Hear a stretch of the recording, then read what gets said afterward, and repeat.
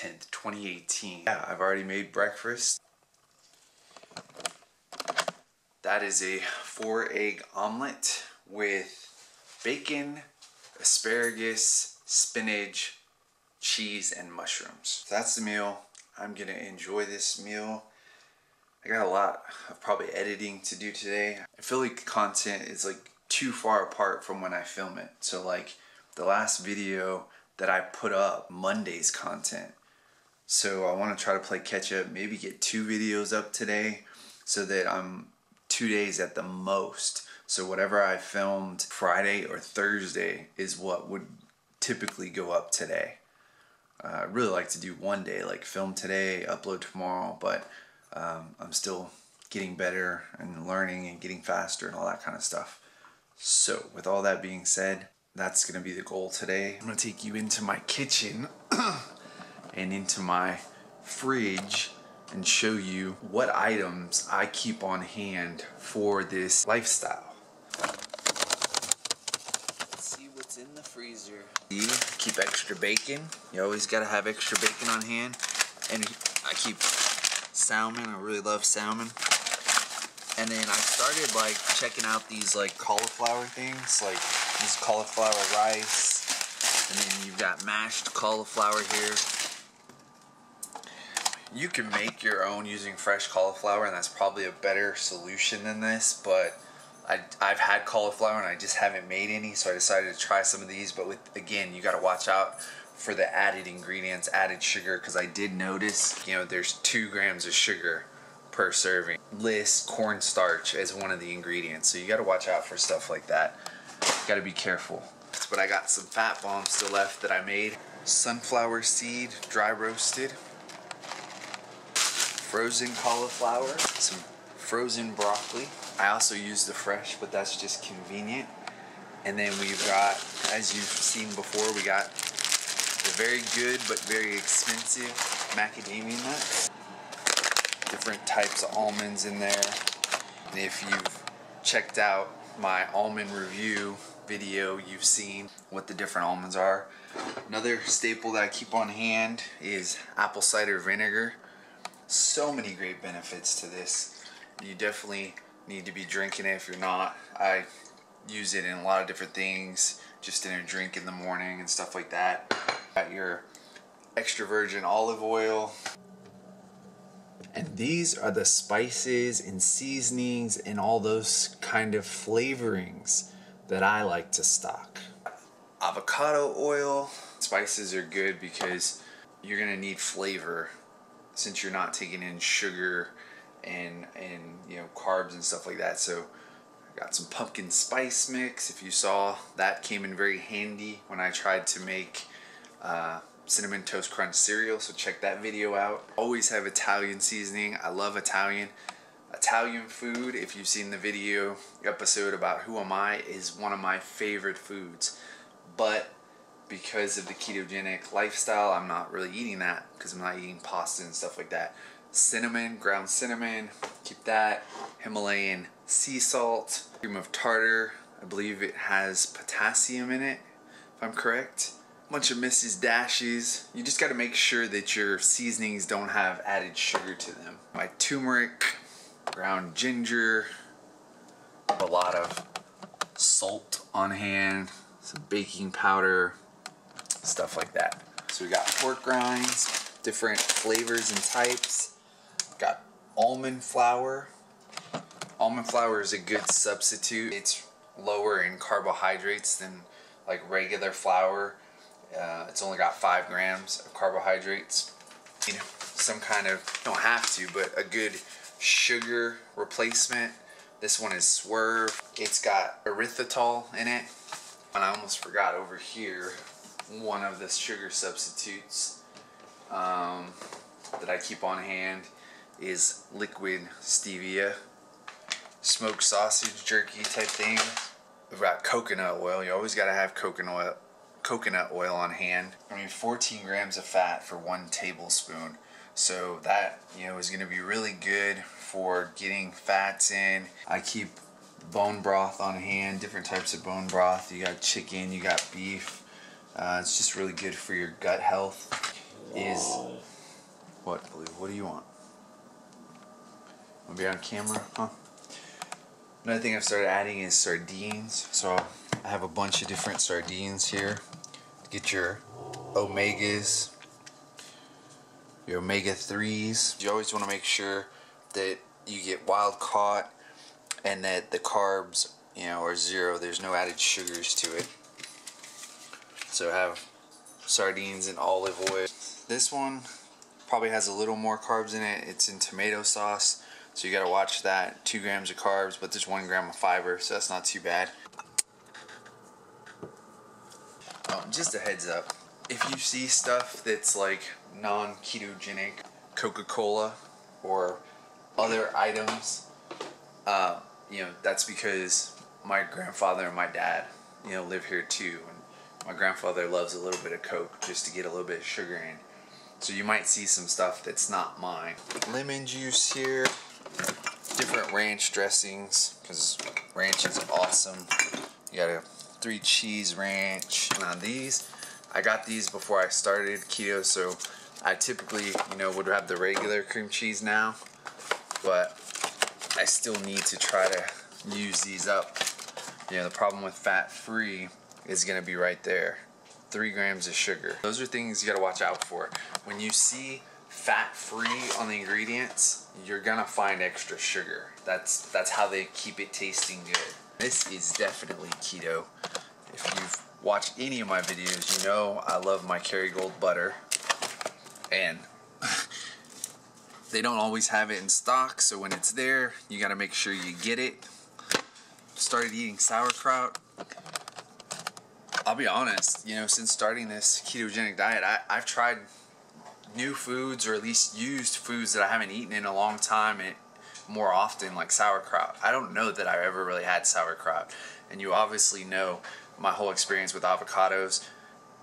I keep referencing videos, but if you need to check out the Are Avocados Dangerous video and see my experience with avocados. I got some ghee back here, you know, for just when I want some butter, but I want it to be, you know, lower in protein. Back in here, you got cheddar here. I think you got white cheddar, and then you got Swiss. Again, I'm eating so much cheese, and I didn't used to eat a lot of cheese before, but it's so good. I really love cheese. We got some cottage cheese. You always got to make sure with cottage cheese that you get like the 4% milk fat. So I started getting these little guacamole things just because it's good. And when I don't have time to make avocado stuff, I have that. Asparagus. So asparagus is another one. I never really used to eat asparagus, but now I've been eating asparagus pretty regularly, and it's really good. Bacon. Gotta have your bacon. Now with bacon, again, this is one of those you have to watch out for, right? It's gonna say here on the package, look at this, 0 carbohydrates, right? So you're like, that's good. But then when you come down here, what do you find? You find sugar listed in the curing ingredients. So there's extra sugar added, so you want to watch out for that. They get away with that stuff. I don't know how they do, but they do. So my simple meals, if you've seen these HEB simple meals, you know, I get the ones that are low in carbs. This one is skinless chicken breast, green beans, cheddar cheese, and bacon, and it's awesome. It's 52 grams of protein and only 3 grams of carbs. And the fat's pretty low. I mean, it's 18, which is kind of average, but I add butter to it and cheese and other things. You got mushrooms, stuffed mushrooms. Those are good. And then you got your steak, your flank steak with stuffed spinach and feta. Again, only 4 carbs per serving of that. So those are some staple meals I've started having just because they're quick. Cheeses in here. You can't go wrong with cheeses. Spinach. I already was eating a ton of spinach, but I'm eating a lot more now. Eggs. I'm eating a bunch of eggs, but I've always loved eggs. Pasture-raised eggs. That's what you want to get. No hormones, no antibiotics. These are the kind of eggs you want to get. We got our almond milk back there. We got our coconut milk, both unsweetened, no sugar added. We got zucchini. In my latest videos, I showed you my newest toy that I got for the kitchen, and it is what I used to make this, which are zucchini noodles, because I was buying them and they're expensive for very little. So now I make my own, and that's really good. Chicken wing portions. The wings are going to be higher in fat, so again, with ketogenic, that's what you're going to want. It's going to give you more flavor, and it's going to help you with your fats and stuff. Over here in this fresh vent technology container, just to keep them fresher longer. You've got the infamous avocados, and I've again been eating more avocados than I ever have. Honestly, I don't even know if before the ketogenic diet if I ever ate avocado. I may have tried like guacamole, but I don't know. I'm not really sure. You gotta have your grass-fed ground beef, your grass-fed beef that's more of like your steak material. And then here you go, you get your organic beef, stew meat, those kind of things. And then here's my cabinet of other supplemental things, and again, I've showed this in my other video, but I got the MCT oil, which I tried for the first time at the gym the other day, and I really didn't have a problem with it. But I also have the oil powder, and I got the ketone salt back there, got cacao powder, got beef bone broth protein, cacao nibs, big bag of coconut flour. That's the monk fruit sweetener. I'm not a big fan of it, but I still have it. We got more shredded coconut back there. Got some proteins by Quest protein powders, just because they're lower in carbs than a lot, and they use sucralose as their sweetener, so that seems to work okay. You got your different water flavors up here. These are good.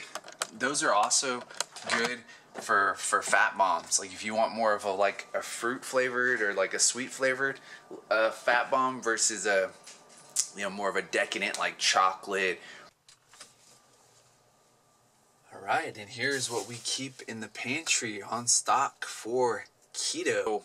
I mean, I got some baking chocolates and stuff in here, 100% cacao. For peanut butter, this is probably one of your better choices, the PB2 powdered peanut butter, just because you're only going to have 4 grams of carbohydrates in that, and 2 of that's going to be fiber, so only 2 net carbs for 2 tablespoons, so that's not bad at all. Again, you got to watch out for too many artificial sweeteners and stuff, but these have been a go-to even before keto. It's the Walden's Farms calorie-free, which also means sugar-free. They got like an artificial sweetener in them, but they make all kinds of stuff, so I keep those stocked pretty regularly. So you got barbecue, thick and spicy, sesame ginger, Thousand Island, ketchup, and I also got some reduced sugar ketchup here. You got your Italian back there, the original, the honey barbecue, blueberry syrup, chocolate syrup. Their syrups, those are really good for fat bombs as well, because they give it a sweet flavor, and you get stuff like blueberry. Like I have some blueberry fat bombs that I'm still finishing. And then in here, this is a staple one, pancake syrup, probably the best one that they make, because you can put that in anything and it makes it sweeter and good. And then you also got caramel down here, which is really good. And then again, for fat bombs, you got strawberry, and then they got all kinds of other ones. Yeah, that's kind of what my cabinet, fridge, and everywhere else, that's what I keep on hand for the ketogenic lifestyle. If anything you saw that isn't good, that maybe I haven't discovered yet, like that I've overlooked, let me know in the comments. Or if there's something I don't have that you're like, oh man, you gotta try this on keto, like you gotta have this. This is one of my staples. Yes, Blue, we all see you. Okay. Okay. You get your attention. Good. He just wants to be on camera. But yeah, so leave a comment if there's anything I missed. If there's some food that you're like, man, why aren't you eating blank, you know? Let me know, because I want to try new foods. I want to try things I haven't tried before. I want to try foods that are, you know, maybe different because, you know, sauerkraut, avocado, cheeses, you know, I'm finding out that I really like those things. So help me out. Alright, this is going to be the meal. We're going to have one portion of the flank steak stuffed with spinach and feta. We're going to have a portion of the salmon. We're going to have some zucchini noodles, butter, guacamole, cheese, and coconut oil. Really got to get yourself one of these. I mean, no, it's... Seriously, you think I'd just be telling you to get a pot? No. This is not just any pot. It makes dinner for you. Seriously. Watch. All you gotta do is think about what you want to eat and then just place it down on the stove. Boom. Done. See? Told you. That's all you gotta do.